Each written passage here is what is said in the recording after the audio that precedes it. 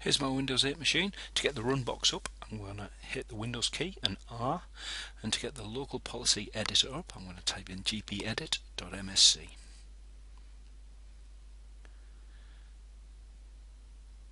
Expand that out, and we want computer configuration, administrative templates, Windows components,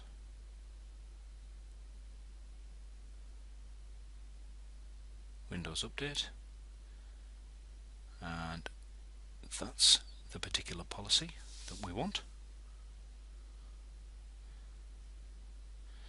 So simply double click it to open it, and I'm going to set the policy to enabled. Click apply, click OK.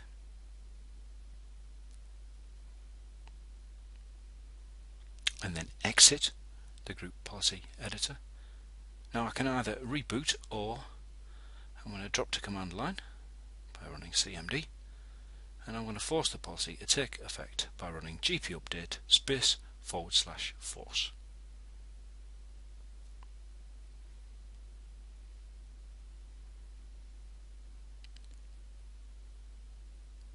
And that's us done. Now if you wanted to, you can also do this from the registry editor. If you run regedit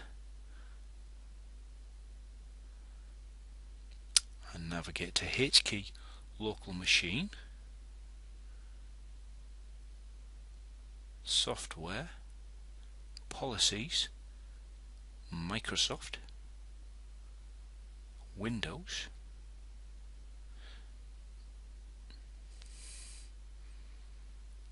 now there isn't a key in here called Windows Update, so I'm going to create a new one.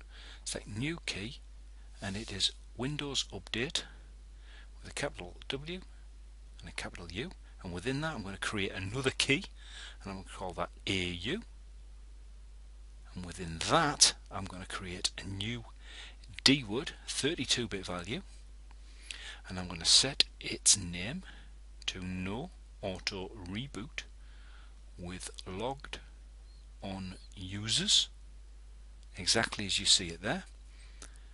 Now if I open that up and set its property decimal to 1, that will do exactly the same as we've just done in group policy. Thanks very much for watching. Don't forget to come and visit us, www.picnetlife.com.